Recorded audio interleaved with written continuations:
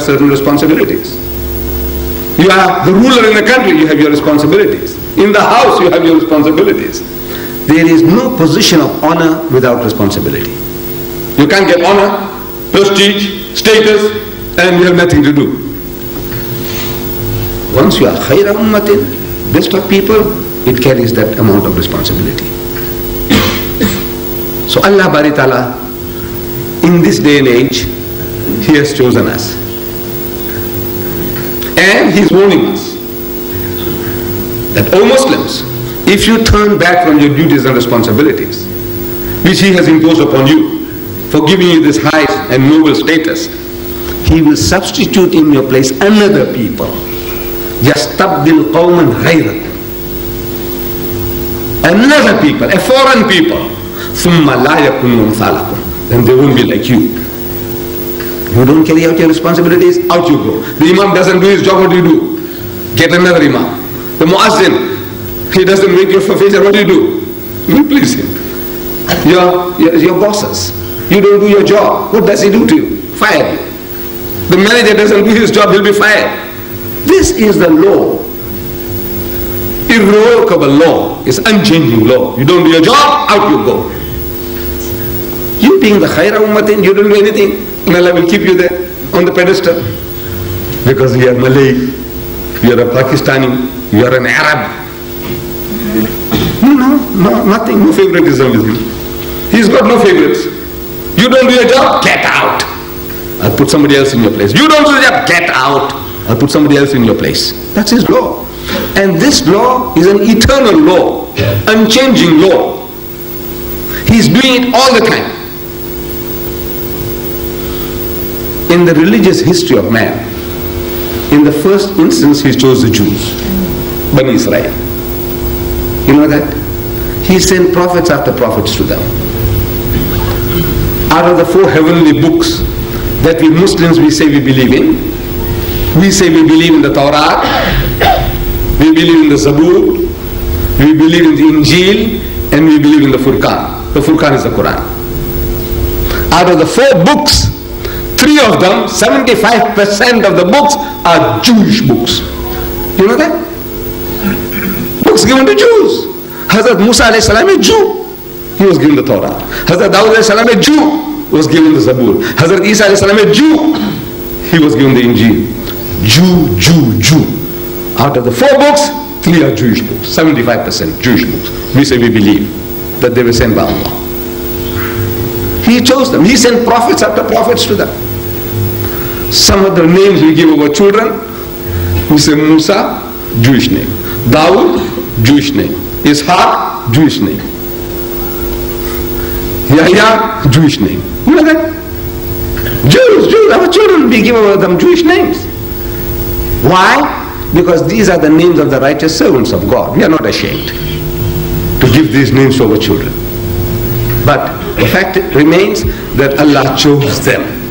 He sends prophets after prophets to them to do a certain job of work. They didn't do it. They didn't fulfill their obligation. So a Jew among the Jews, Hazrat Isa alayhi salam, he is telling his people according to the so-called Injil, the New Testament of the Christians. Hazrat Isa alayhi salam is made to say, and the kingdom of God, this high position, this honor, this status, will be taken away from you and given to a nation bringing forth the fruits thereof. This position that you are holding will be taken away from you and given to somebody else. And who that somebody else will be? A nation that will produce fruits. You don't produce fruits? Cut it off. Burn it. Trees that don't bear fruit, what do you do with the trees? Just an ornament? Do nothing? Chop it off. Useless. Occupying valuable space. You too, you do the same, chop it off. Replace you. So Hazrat Isa alayhi salam told the Jews that you will be displaced by somebody else. And there is another law seems to be at work, that when He displaces one group of people by another, almost invariably that people who displaces you, who replaces you, is a nation, is a community that you have been looking down upon. That's Allah's punishment. The one you look down upon the most, he makes them to sit on your head. You're looking down upon the Bantus, then one day Allah will make them to sit on your head. You look down upon the Bushman, the Hottentot, you can make them to sit on your head. The people you are looking down upon, he says, make them to sit on your head. Now you feel something. You still feel that we were the master race, we are less and that. Down in the gutter you serve now. In Syria, the Muslims, the Sunnis, people like you and me, we are the Sunnis. We say we follow the Sunnah, the example of the Prophet ﷺ. The Sunnis, 80% of the people are Sunnis. They ruled Syria. They were a certain group of people called the Alawites. Syrians, but they belong to a different community. They believe that Hazrat Isa ﷺ is God. Same like the Christians say Jesus is God, they say Hazrat Ali is God. And the Sunnis, they exploited these people, as we exploit the African. They exploited them. They won't send their sons to the army. That's for these low down people, low caste, the Alawites. Let them go and join the army, let them go and join the police force. Our sons, we're going to do business. Our sons, we're going to become clerks and professionals. Okay. Who do the dirty job? The Alawites. The Alawites. Who's going to work in your house? Those girls are working in your house? The Alawis. They work in your house. As nannies looking after your children. Very good relationship. Now you got slaves. Slaves in the days, in the 20th century, you got slaves working for you. They are your slaves. Allah turned the tables. That less than 20% of the people are now ruling 80% of the Syrians. Unimaginable, you can imagine it. يَسْتَبْدِلْ قَوْمًا غَيْرَكُمْ. There is a law at work. Why won't you learn? You don't do the job. You don't dirty your hands. No, you don't dirty your hands. You don't do policing. You don't join the army. No, this guy must do it. There's low caste. That low caste fellow. Right. So now he's got the army, the weapons. One day coup d'etat, toppling the government, and he's now set in position. The 20% is ever there to subjugate you and keep you down. 80% is keeping 80% down. Allah Bari Ta'ala, in His wisdom, He displaced the Jews. By who? By the Arabs. These Jews were looking down upon the Arabs for 3,000 years. They said, you see, Father Ibrahim alayhi salam, he had two wives, Sarah and Hajara. They say, the Jews, that Sarah was his legitimate wife. He entered into a contract with her. But Hagar, this Hajara, was a bondwoman, a slave woman.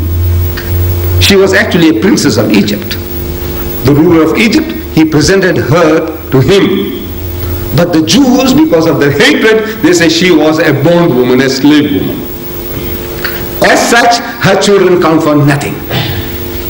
They call the Arabs Hagarenes, children of Hagar, Hagarenes. And the religion is Hagarism. This is the insulting way they speak about the Arabs, their cousins, and the religion, Hagarism. For 3,000 years they were looking down. I think there might be some windows open on the top. There is a draft coming directly. So it can't be air conditioned. I think it must be some windows. Is there a floor on the top? Because I can see the draft is coming right on my head. I don't know how long I will last with this cold. You know, I'm getting colder by the minute. Yeah, it's warm here. Yes, there is a world of difference. If your president can come a little closer, it will be much nicer. So they were looking down upon the Arab cousins. Good for nothing.